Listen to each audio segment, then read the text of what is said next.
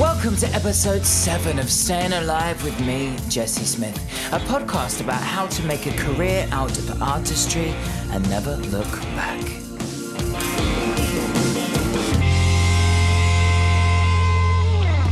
I hope you've all had a great week. I've been busy locked up in my studio, busily creating content, which seems to be the new norm for musicians in these strange times we're living in. With less human interaction, we're getting our dopamine hit from likes, comments and shares on our online output. This week, as well as my live stream, I released a cover of Led Zeppelin's Going to California and a collaboration on a song called Last Night on Earth, co-written by one of my great friends, Tom Wilcox, which you can go check out now. My band Romances is also releasing something new this week, so keep your eyes peeled for that. Today's guest is an actor, writer and producer. He made his West End theatrical debut in Our Boys in 2012 and also starred in Kevin Elyot's My Night with Reg. He also starred in Channel 4 and Netflix's series CrazyHead, ITV's Unforgotten, and as Gareth Walker in FIFA's The Journey. He also plays David in the brand new HBO and BBC show I May Destroy You.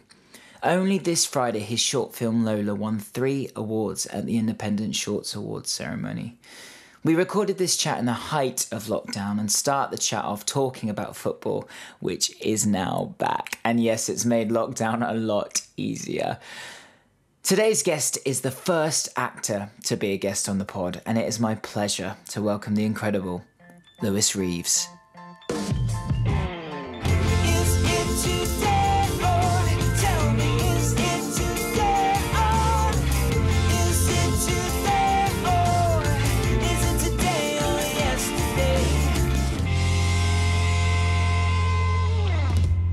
So, do you think coronavirus is a conspiracy theory started by Ole Gunnar Solskjaer to stop Liverpool winning the league?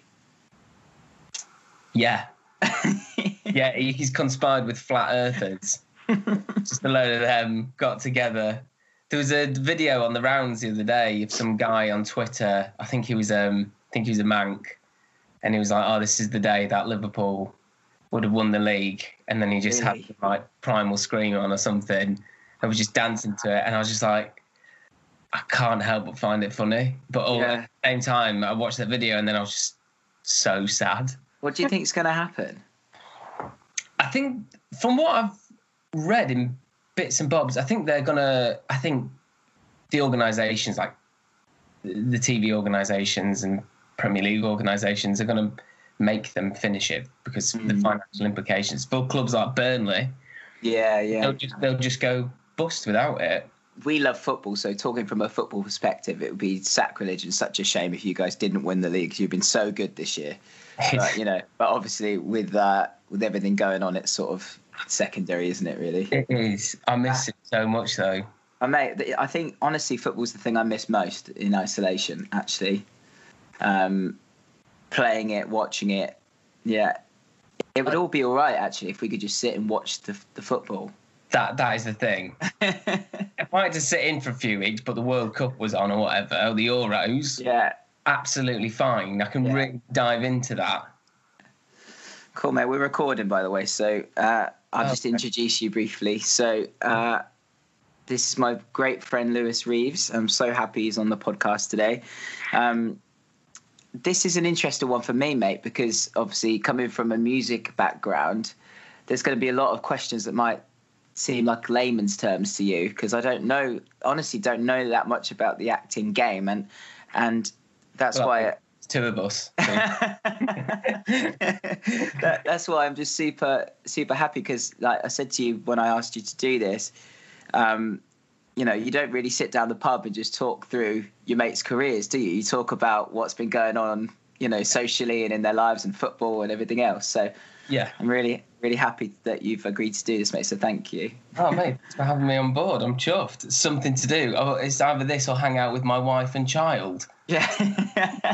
Yeah. It's an absolute no-brainer. It's respite for a bit. So it's quite funny because I think I woke up about an hour ago. It's now quarter to midday. What time were you up this morning? I've been up since 5:15. 5:15, yeah. How times have changed. and I will be in bed. I'll be looking at my watch going, 7 p.m. I might call this a day soon. Really? So even if the football was on, you couldn't watch it? I would not be awake for Match of the Day.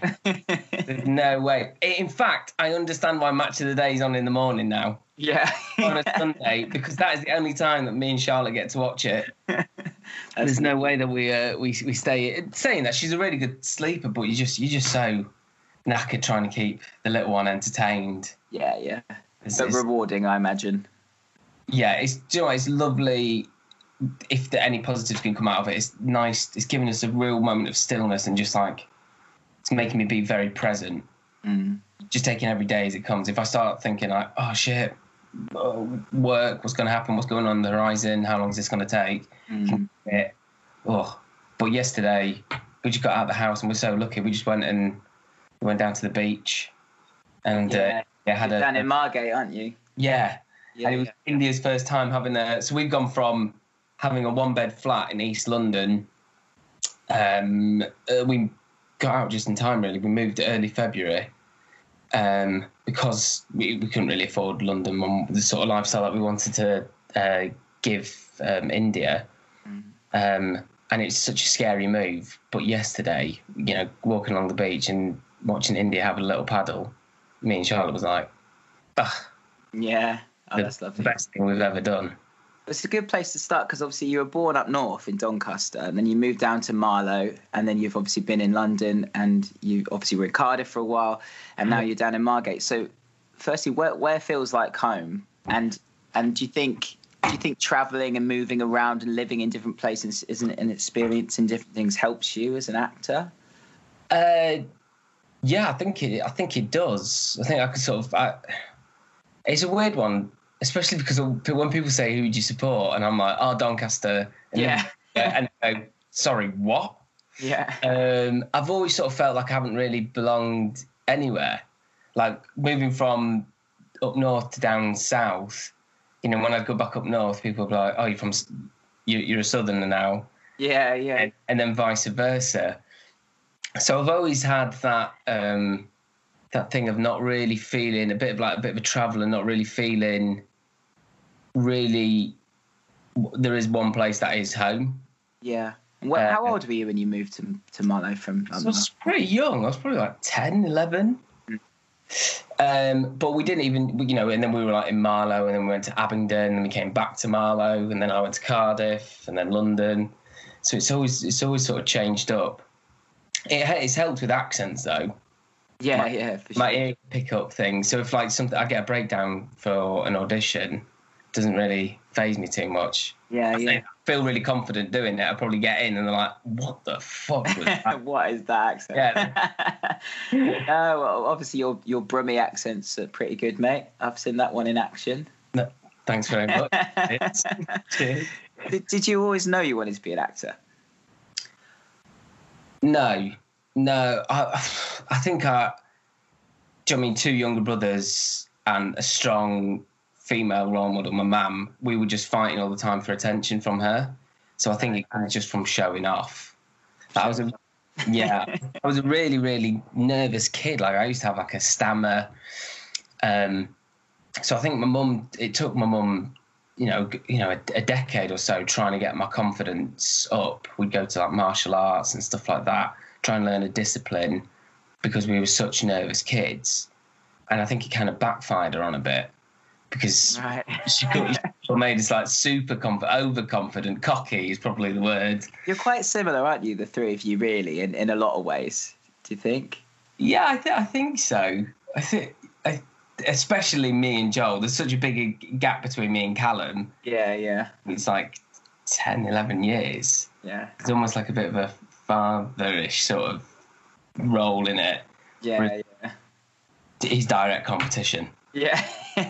Your mum, obviously you mentioned your mum there, Nick. She's just an incredible woman, isn't she? She's just like this sort of ball of love, and she has this amazing company called IndieB, which we should plug.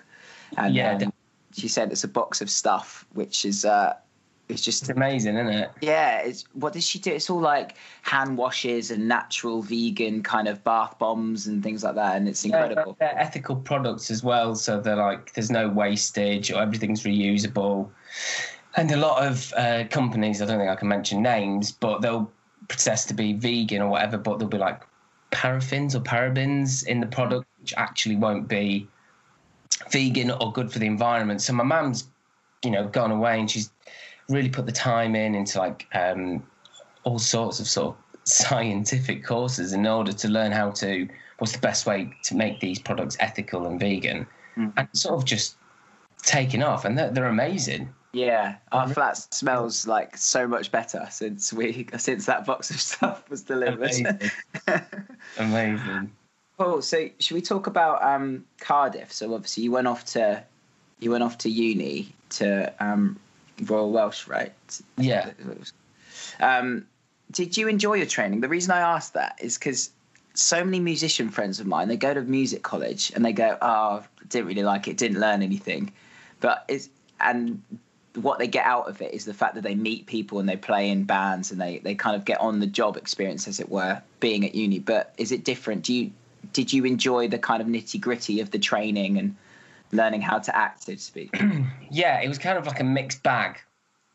So I went to drama school, and I think a lot of people go to drama school. The idea is you go there, it helps you.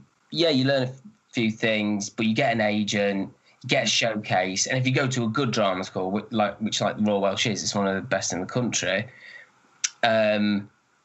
You get that stage, that little soapbox for people to then push you on into a professional industry.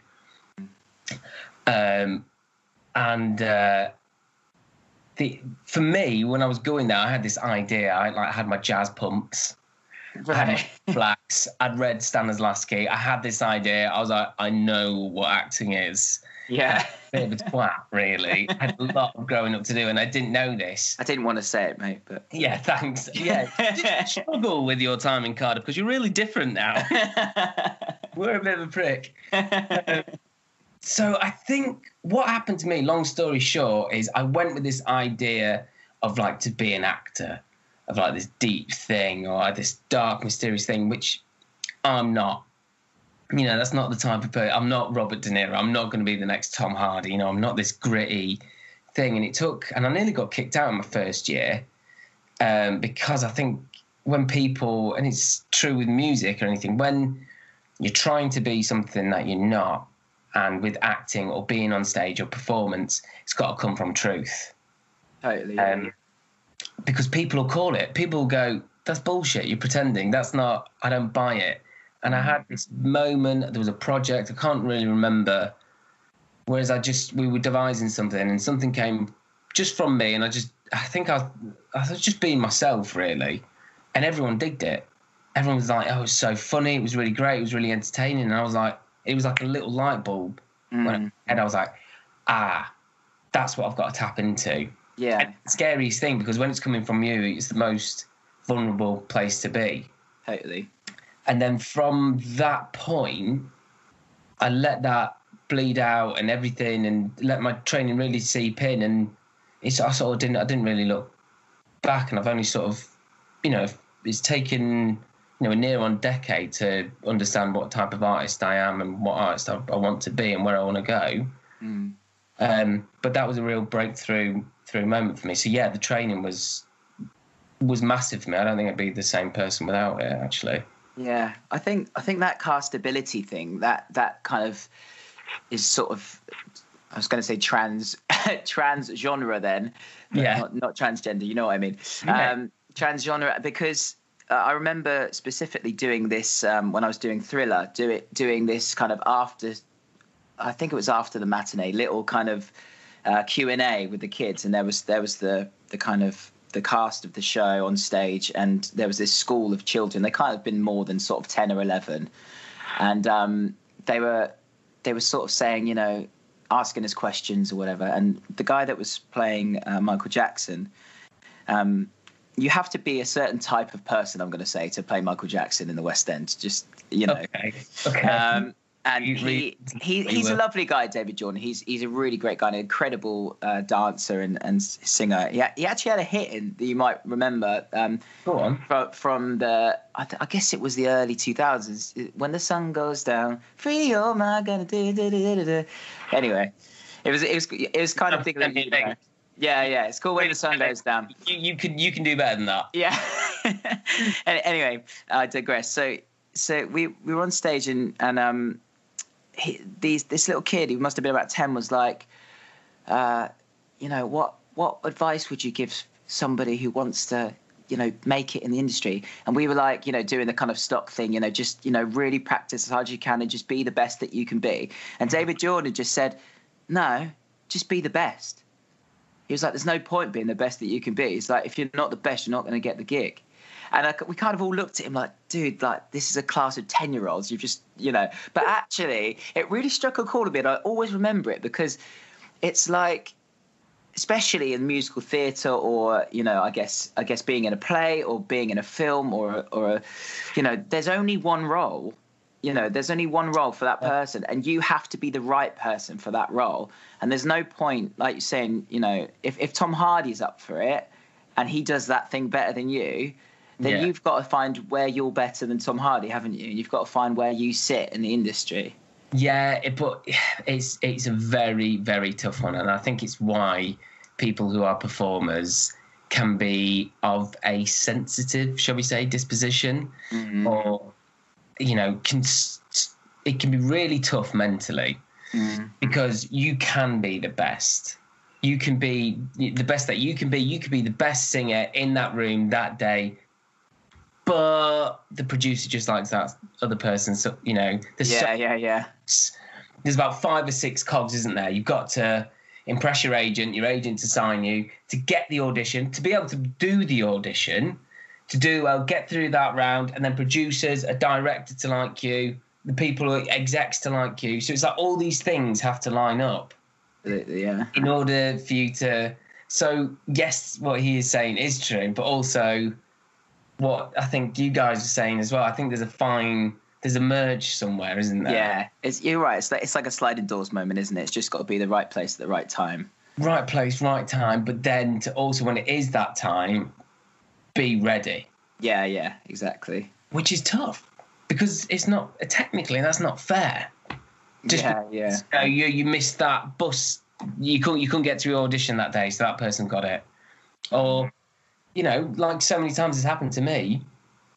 I was second, third on the list, but someone else was shooting something else and they went to do that job instead, so I got the job. Yeah. So you look at that as in like, oh shit, like I'm down their list, like the director, I'm not his first choice, or this is a great shot for me. I'm going to make the most of it. I'm going to be ready. Yeah, totally. And the first thing I saw you in, I think, I've probably seen you in other things before, like small. Did I have my clothes on? I think you did actually. It was probably Our Boys actually.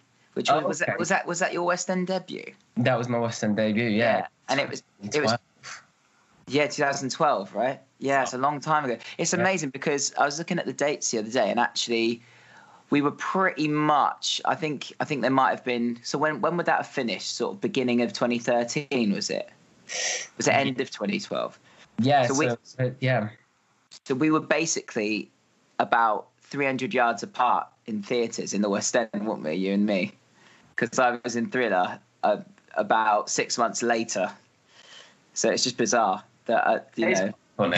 It's very similar to me and Charlotte, actually. When I did mine out with Reg, when that came into town at the Apollo, she was doing Jersey Boys at the Piccadilly. That's so we were literally round the corner. That was super cool. Yeah. Good. That was cool. Enjoyed that. I loved working in Soho, actually. I could talk about Soho all afternoon and just working there and sort of spending time there. And best. Yeah. Best. But yeah, that role specifically, it's quite a... I mean, from the outside looking in, it looked like a really challenging role. I mean, you were sort of wheelchair bound for part of it, and it was kind of it's a play, if people haven't seen it, about like young military veterans, isn't it? And you were with Matthew Lewis and Arthur Darvill, and obviously Matthew Lewis will remember me from when I was an extra in Harry Potter. So I worked with him too. Did he mention me? About you.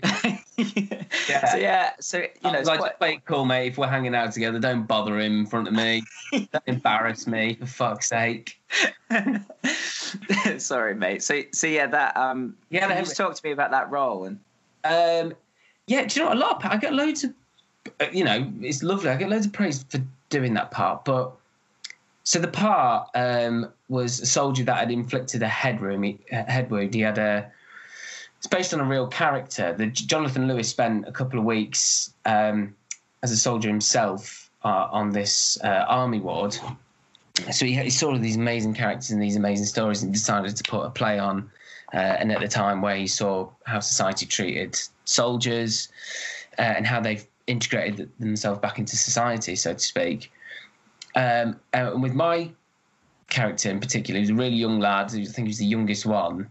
He'd been hit in the head with a piece of shell, and he had an amazing arc because you saw him at the beginning and he was near on brain dead in this wheelchair and bedbound. And he has this total arc where, sorry to ruin it for anyone, but he comes out at the end, and he's sort of saluting. He's in his, his green beret, and he's going back into the service. So it was like an amazing part to do, in some respects. But there was such a freedom with it, like because I'd done so much training at drama school, like with movement and things like that. You just have to commit. If you're doing someone with like a speech impediment or they have a disability, you just have to do your research and then just find the freedom in it. Really go there. Don't be afraid to, you're going to offend someone, or you're going to, because you have to talk with, your tongue stuck like this and you have to do these sort of things. And as soon as, because at first I was a bit scared about doing it, and as soon as I just let go of any apprehension or offending anyone, like that truth thing again, people just sort of, seem to really enjoy it. And I love doing that every night, getting to sit, you have that sort of, that art. Journey every night, yeah. Great story to tell. I enjoyed it. And is, just for people that might be interested in sort of how you get from being in college to being in the West End, like obviously you mentioned your agent. Was your agent obviously a really important person for you? So was it your agent that got you that audition? Yeah, I mean, your agent is... I've changed my agent quite a few times. Right. But yeah, they're in an absolute integral part. You can do it solo, but it's just so much more work. Mm-hmm. So they're that person, if you can get a good relationship, that gets you through the door. Everything else, you've got to, read the play, be a nice person to work with, and do the job well. Yeah. But yeah, the getting an agent is a pivotal part of doing it, which is why it's good to go to drama school and get good training, because then they'll be able to give you a platform and a showcase where you can meet people. And did you enjoy being in the West End? Was it something you enjoyed doing? Obviously nowadays you do more film and TV stuff.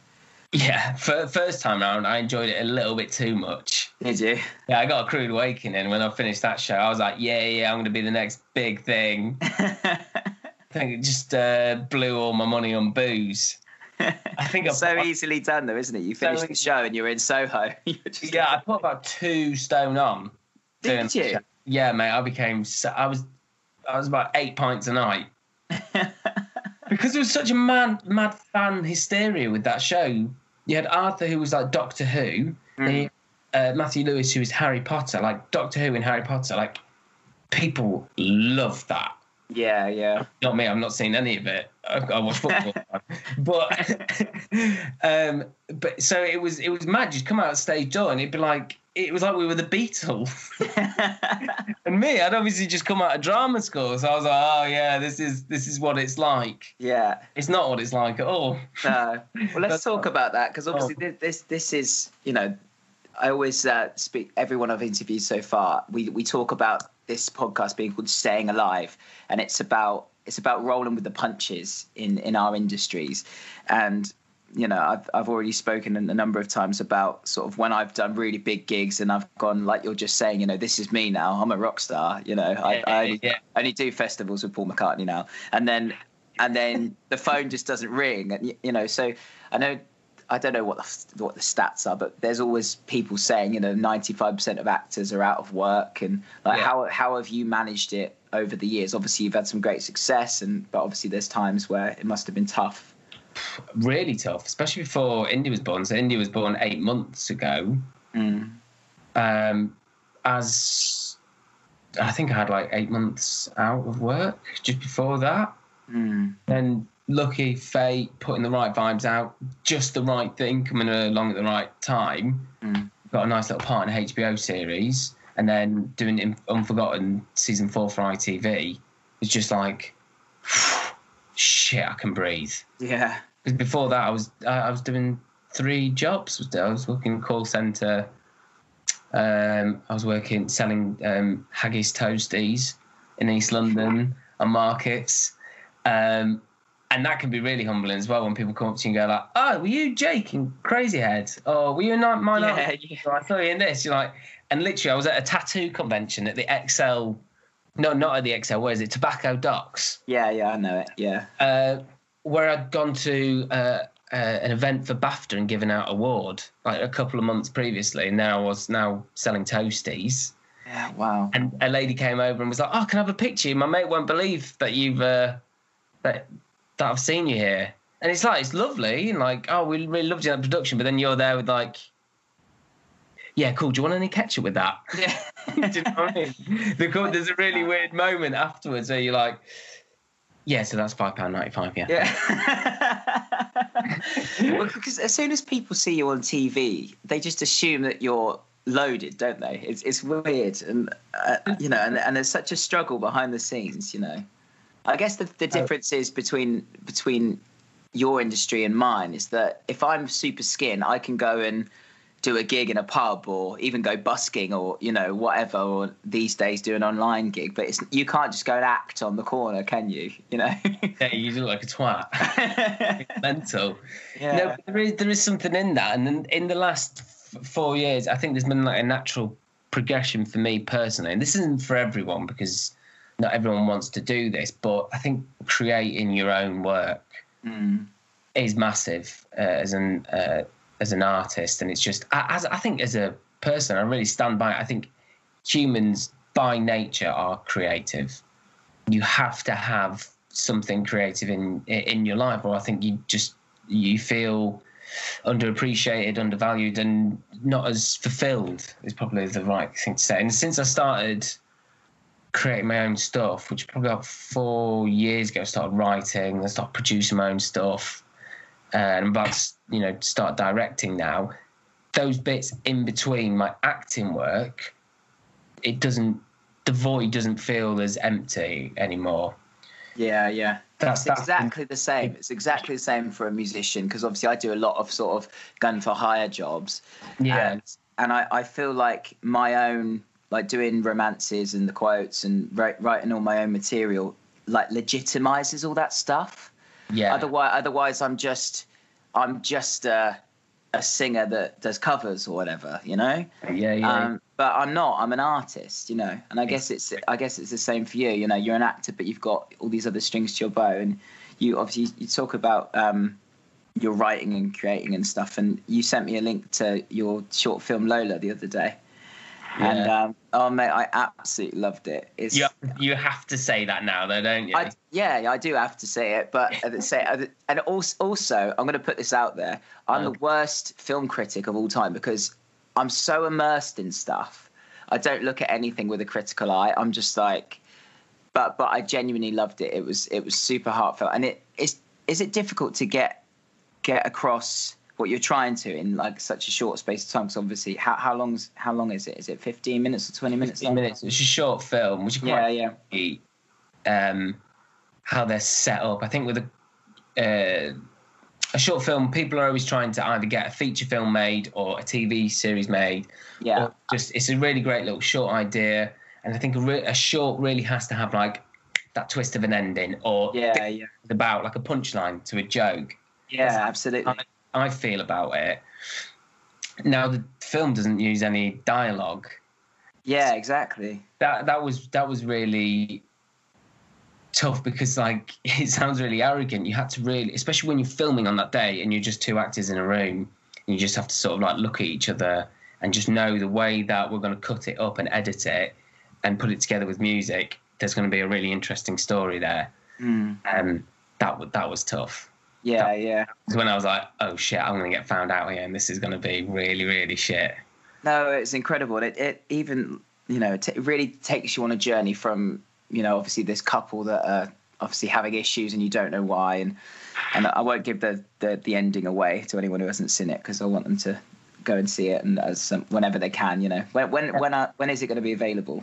So it's on the festival circuit at the moment. It premiered at the Manchester International Film Festival in March, but obviously because of Corona, everything's sort of been postponed. But it'll be. I think we'll be putting it out online, which is where generally short films will live.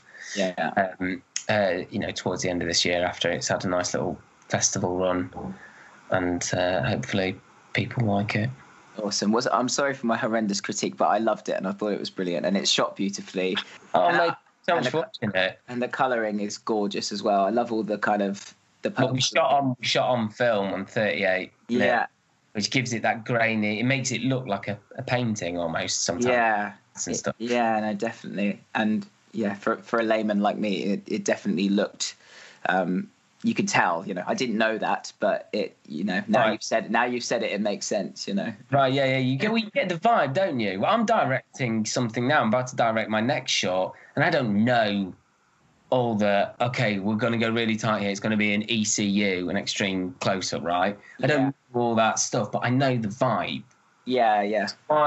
Because I've done those little bits now. I'm like, as an artist, as we were talking earlier, I'm like, why the fuck am I not doing it? Why am I not backing myself? I'm 32 now. I've got all this experience. Yeah. I've got these contacts. If I don't do it now, I'm never going to do it. Fuck knowing, do you know what I mean, what that frame is or what that camera's called.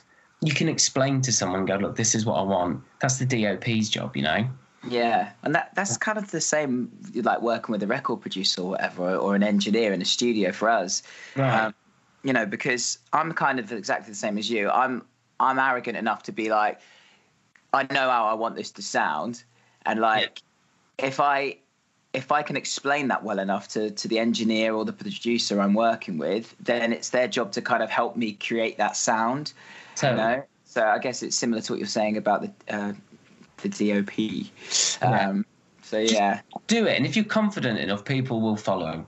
Yeah. And at the end of the day, if it's shit, no one gives a shit.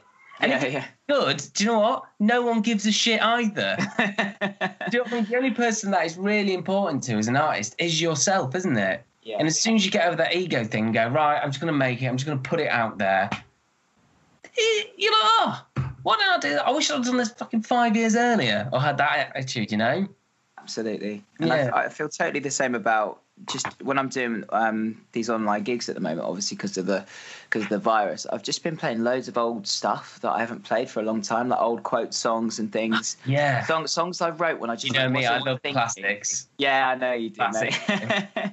But, songs I literally wrote when I was about 20, 19, that I just was not even giving a second thought. I was just writing them. Yeah. And actually, it's really freeing because I'm playing these songs and I'm not thinking about them. They're just this thing that I wrote almost in another lifetime, Yeah, and it's been really lovely. That's great. Does it make you want to revisit it, or is that like that's done? It's lovely that's there, or is there there's something to explore there? It's interesting actually because romances, obviously. I think romances is quite a specific. You need to be a fan of a certain type of music to really get romances. It's not an easy listening experience. There's a lot going on. It's very kind of, the guys in the band are all like real top session musicians. It's quite involved. Right. Whereas and I love it, and it's I'm still pouring my heart and soul into it. Yeah. But the quote stuff. It does have this kind of youthful simplicity to it, and a lot of the fans I've picked up from stuff like the Classic Rock Show and Thriller and stuff like that. I think the music is actually more in line to those guys, and I've had loads of lovely feedback about that stuff. So, I mean, if the boys are up for playing, I'd be well up for playing, or maybe doing some writing or whatever. It's and I'm definitely thinking about, when this is all over, going to do some acoustic shows, and I'll definitely be playing those songs. I'll be front row. My mum's gonna be shitting a brick knowing that we're doing a little podcast chat together. Ah, bless her. She absolutely loves you, man. She's gonna be like, oh my God, I can't believe it.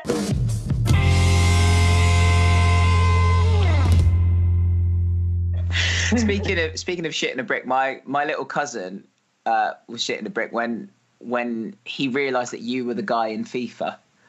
Yeah. Can you talk about that? So obviously you played Gareth Walker in FIFA. Yeah, aka the Snake. Yeah, the Snake. That has been probably one of the most favourite, best, surreal, weirdest jobs. Yeah. We started talking. We're both massive football fans. Yeah. So also we're massive FIFA fans. Yeah. So surreal sometimes. Like, that was, really polite the way he did it. But, most of the time I'll be in a bar and be like, oh my God, you're that prick. You're like, yeah, hey mate, yeah, that's me.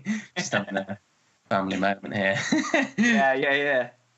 So how that came about? So it was an audition like any other audition, but sometimes, like, if they're really big, like 20th Century Fox, or if they want to keep, if it's like Star Wars or something like that, you get a blank script. You have to sign a little disclosure.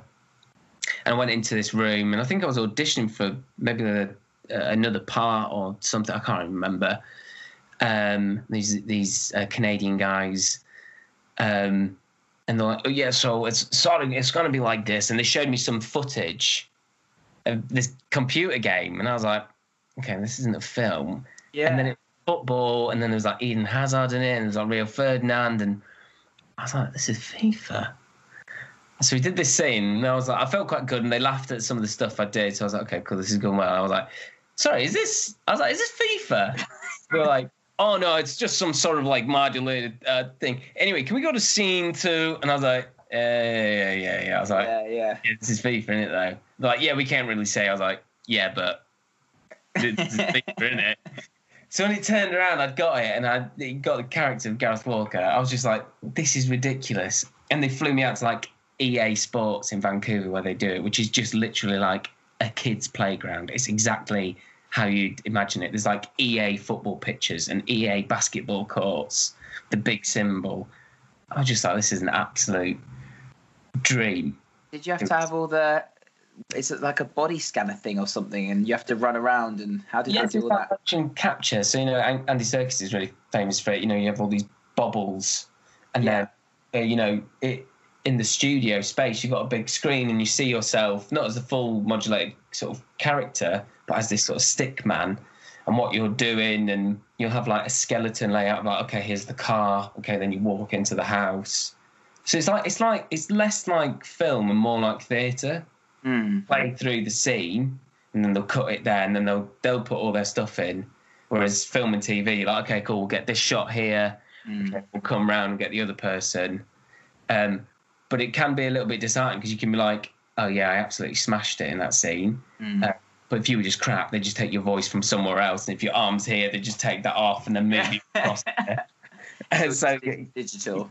Yeah, you're a bit more of a puppet. Yeah. But I loved doing that, and then even still, every now and again, a TV show goes out, especially like something like Unforgotten, like quite sort of, it's for the demographics probably 30s up.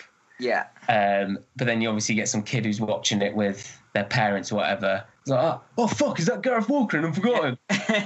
Something pop up like that, and then just like snake, and then snake emoji. That's ridiculous. Yeah, I love how much abuse you get for a character. It's mad. But what was really funny as well was when it first came out, it was like my mum was battling the trolls. Was she? Yeah, you just got to leave it. She's like, actually, he's a really nice boy at Aaron1269. That's amazing. Yeah. And did you have to actually play any football? No, but I let them know that I was really good at keep up. It's just hoping to get something in. Yeah, but, yeah. Because you are actually a pretty decent player, to be fair. Yeah. Cheers, boy. Yeah. So are you. Stop lying to me. Yeah. So, can we talk about Unforgotten? Because obviously that's probably would you say that's your biggest role so far? Do you reckon? Yeah, probably in film. Well, or maybe CrazyHead that I did for Netflix. Yeah. I love that show, CrazyHead. I thought it was so fun, actually. It was a good one. I really enjoyed it. But yeah, probably Unforgotten. I mean, like the people that you get to work with, like Nicola Walker and Sanjeev Bhaskar and Tom Courtenay and Trevor Reeve. It's a stellar cast. So yeah. We're actually doing season 4 right now. You're shooting it at the moment, are you? Well, obviously not now, but yeah, it sort of got called off. So it's everyone's. I think the production is pretty tense for everyone. Everyone's really, you've shot. I think it's probably the best season so far as well. Awesome. Yeah, halfway through the season. Do you know what I mean? And you just don't know what people are going to be contractually obliged to do. So everyone's touching wood and hoping that we can get the rest of it in the can. Yeah, that's the issue with creative people, because obviously our schedules have to line up perfectly, don't they? And I'm really worried that because I've got 3 or 4 projects on the go at the moment. I'm worried next year everyone's going to be like, yeah, cool, we've rescheduled it all. It's all in March. It's like brilliant, and I'm sure it's the same for you scheduling wise. Yeah, it's tough. You just got to stay positive and just it'll find a way. Everyone's in the same boat, so you just hope that we're all going to have the same understanding and patience, and it'll come back to normal. It just probably will take a little bit longer than I think, probably than what we all want. So you think that'll be out sort of sometime next year? Yeah, I think they're aiming for the autumn. Are they? Yeah. But I've got something out in June, which is the new Michaela Cole drama, which we shot for HBO and BBC One. See, this is the thing about being friends with an actor. I woke up this morning and looked at my phone, and it's like you're in this new HBO drama called I May Destroy You, which I had never heard of. You hadn't mentioned it. It's like, is it? I don't think so. Have you? Yeah. But there's quite often things you have to keep close to your chest because of contracts, right? Until you can say it and stuff. Yeah. But yeah, what can you tell us about this new show then? I don't think I can say a lot, actually. Yeah. It's a show about consent, and it's the lead in it is Michaela Cole, who did like Chewing Gum, BAFTA award winner, and I was quite scared meeting her and having to work with her because like she's such like a infamous, powerful figure, and she was co-directing, exec producing, her production company's on it with HBO and BBC. Right. And then and it was so inspiring. It's totally inspired me. Like I'm pitching a TV show myself at the moment. I'm pitching this short film. I've got a feature film in development. And all that sort of because of the baby and life gets busy and it's hard, right? Mm-hmm.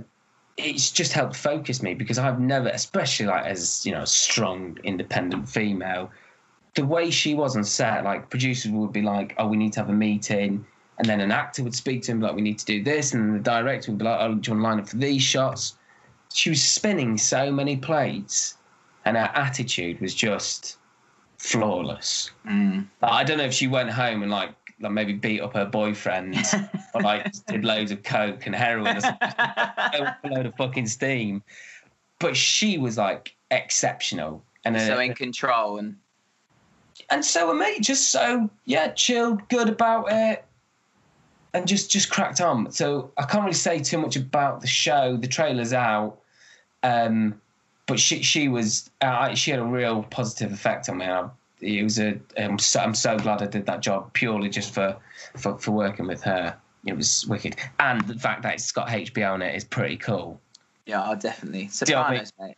Yeah, exactly. So I'm pretty much the next Tony Soprano. Yeah, that's exactly what I was thinking. Actually.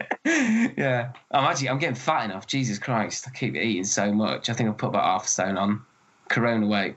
I think your weight fluctuates a lot anyway, because there's sometimes I see you and you're doing, like, for example, when you were doing My Night with Reg, you're just so skinny. Yeah. You know what I mean, you're normal. You're not fat. You said just saying it, but you know when you did My Night with Reg, I remember being at the pub and you were like, tap water with lemon, please. You know, because obviously you had to be naked on stage. Yeah, it kind of messed with me a little bit, actually. Like, the pressure of, I thought it was absolutely fine. I've always sort of been comfortable in my skin, and then all of a sudden the pressure of, especially being fully naked as well. And I think the thought of being judged. Do you know what I mean? So I was working out 2 times a day and then doing 2 shows. So yeah. I don't think I was very healthy at that time, mentally or physically. I mean, fucking hell, I look great for my Instagram photos. But I don't think it wasn't quite right. So it's, you know, I think the film, TV, music industry has a lot to answer for in terms of these unrealistic bodies that we see. Was anyone putting pressure on you, though, or was that yourself? Certainly no one from... There was no...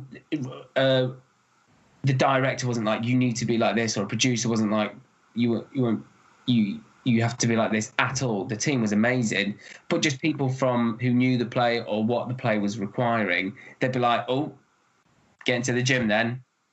Oh, yeah. You bet you can't eat that, or something like that. So then I think slowly but surely, and all that is everyone's insecurities, because you put yourself in other people's shoes. Like, we're empathetic sort of creatures, aren't we? Oh God, if that was me, I'd want to look a certain way. I think people do that because it's their own fears.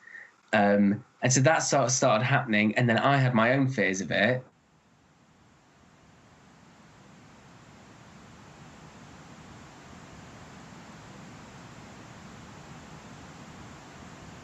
Amount of time that you have to be in that sort of shape for, when it's like nearly a year of being like a certain body fat, and like, because I wanted to be this desirable thing. Yeah, I think I learned a lot from it, actually. I won't be putting myself in that position again, but it was my own insecurities. I sort of felt like I had to look a certain way. There's no chill, is there, when you can't have a beer or a biscuit, or you're just thinking about everything, you know, every second of the day. And fuck that. Yeah. Life's too short, man. Have a pint. I had 4 biscuits for breakfast. Did you get better or worse reviews than Daniel Radcliffe's penis when he was naked in the West End?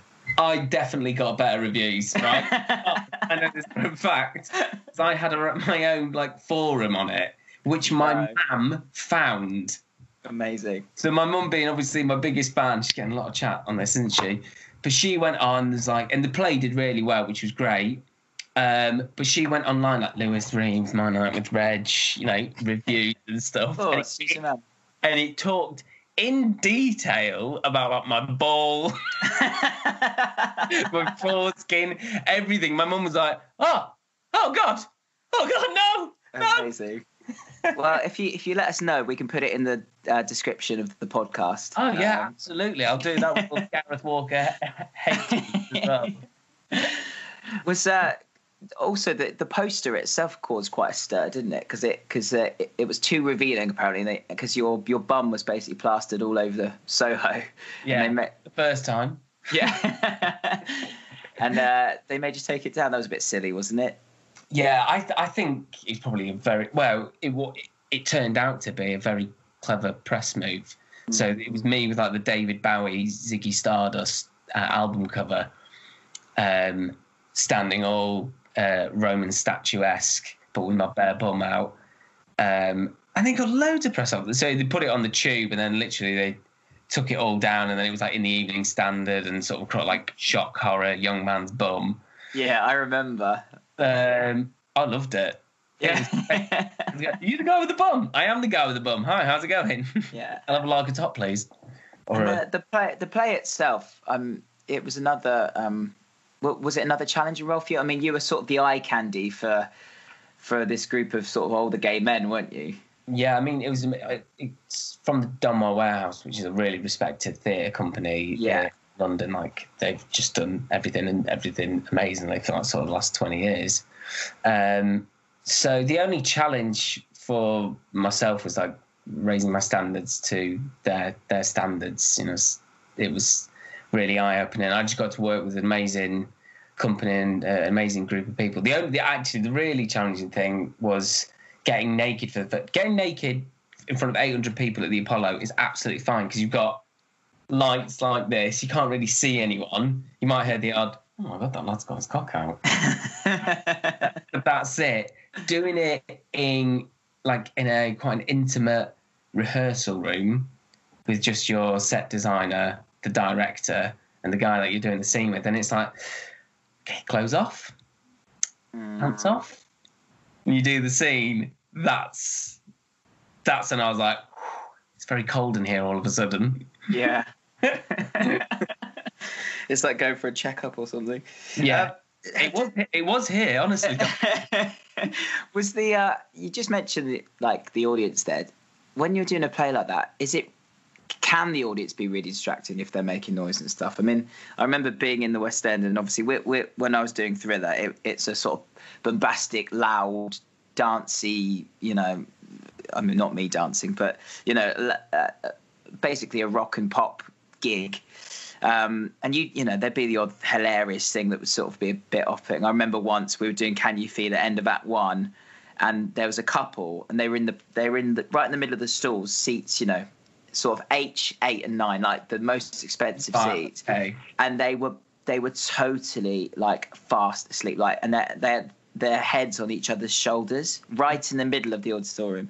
Great. And we had these streamers that popped, so it went, "Can you feel it? Can you feel it? Can you feel it?" Boom, end of Act 1, and they shot streamers out over the audience, and that woke them up, and it was like, that's amazing. It was the funniest thing ever. So you get stuff like that, but you know, it doesn't affect our gig, you know. So okay, yeah, I suppose you could power on with music, can't you? You've got to. No, I can't say when a play gets really big fan base, you have people who come all the time, and sometimes we've had like people at the front reciting your lines. That's off-putting. Which is really, really tough when you're like trying to do a line and you're like, someone else is saying it for you, and you're like, fuck, this is really like tricky. Yeah. How do you make that feel like you're saying it for the first time when somebody's yeah, you just look at them and go, "Shut the fuck up." Yeah, that's tough. I had a really bad moment in that I had one of the biggest stage dries I've ever had. Did you? And it was at the beginning of like a 2-page monologue. Oh, no. And it was about like the first time that my character, wasn't it, Eric, he'd like not lost his virginity, but like it was like a real romantic thing for him, this thing that happened. And Johnny Broadbent, his character Guy, said, "And how did that make you feel?" And I went, "Well," and I'm sitting on a couch, like centre stage, and I'm looking out, and I'm like, "Okay, I'm going to do my bit now." You know, I'm going to do my bit. I'm going to win my Olivier here. And I went, "Well,"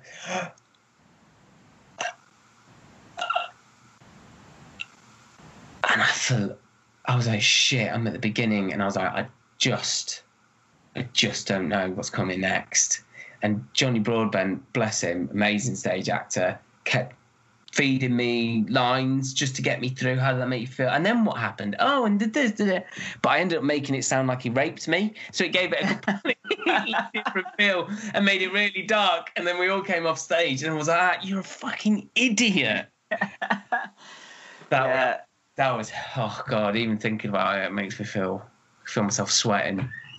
Do you know what? It happens to the best of us, mate. There's so many times. I had this same chat with my friend Wayne as well. Like when you're just about to start the first line of a song, and it might be something you've done a million times, and it's so deep in your subconscious. But as soon as you start thinking about it, you're in your conscious mind, right? So you're looking, and then you start the anxiety takes over, and then you just go, I don't know what this is. And for me, luckily, 99% of the time, the word will just come into my head.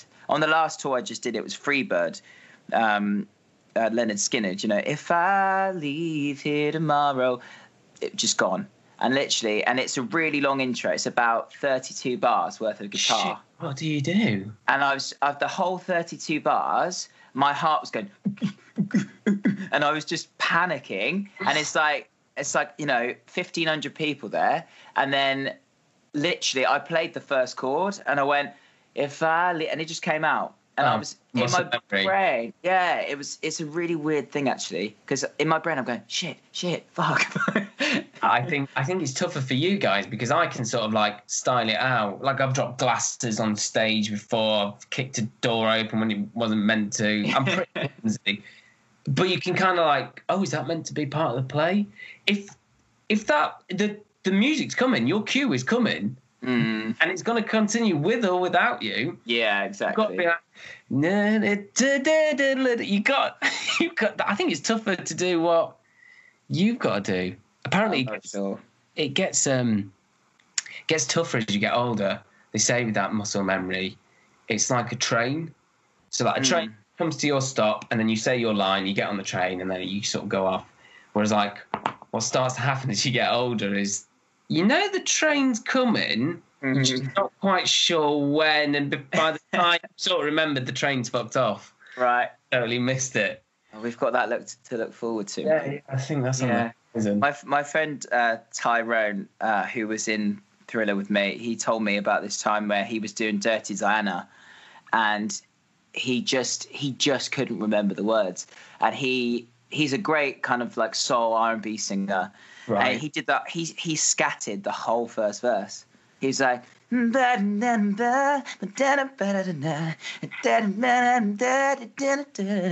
do it. And he went, she's saying that's okay. And he came back in there in the pre-chorus, and he said, I just can't remember the words at all. Like, out. Show must go on. Yeah, it's hilarious.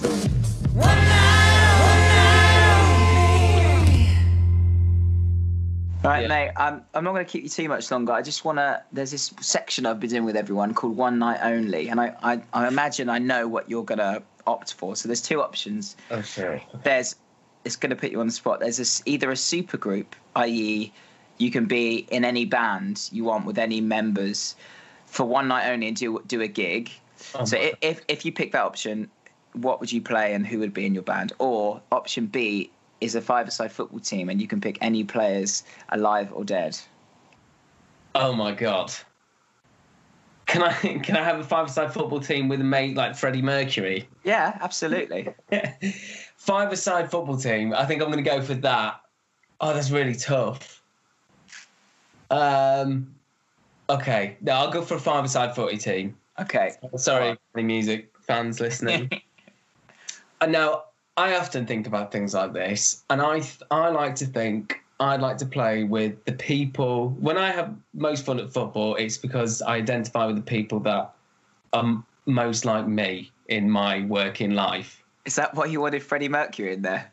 Absolutely. You know how I get my roles.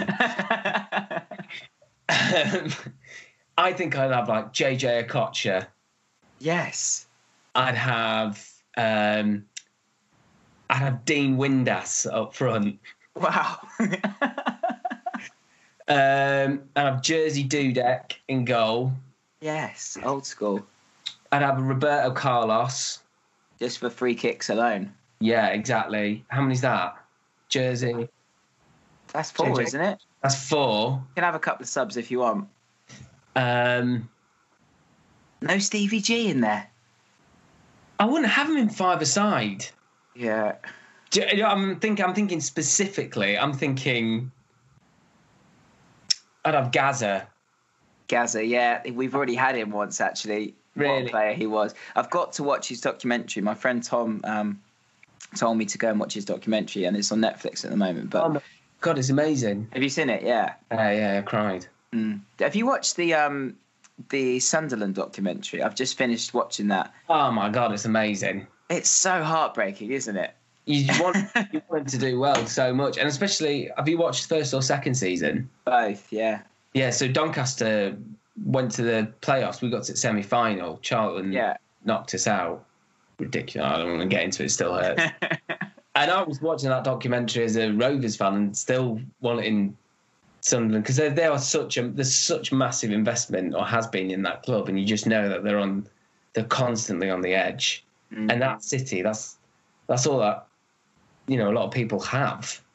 Well, I was trying to explain it because obviously Bear coming from Finland, I mean, she gets football, and she understands now, having lived here for a few years, what it means to me and my friends and, you know, the people around.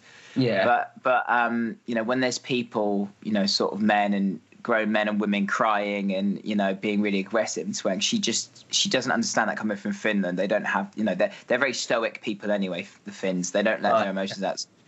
So she finds it all a bit strange, and I was trying to explain to her, because she didn't see the first episode, which is the setup really of, you know, the town and the way that it was a shipping town, and kind of a lot of the work sort of doesn't happen there anymore, and it's quite poor, you know, and she you know, and it is life or death to these people, isn't it? It's just everything.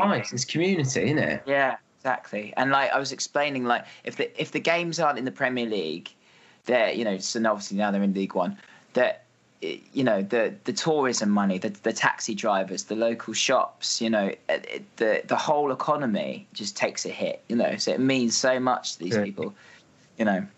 So yeah, I thought it was brilliant. I love that documentary. It's fantastic, and you can't help but feel, I don't know if they're doing a season 3 right now, their look, and then obviously I think where they are in League One, they're on the brink of maybe trying to get into playoffs. I don't know what the financial implications are going to be for them right now.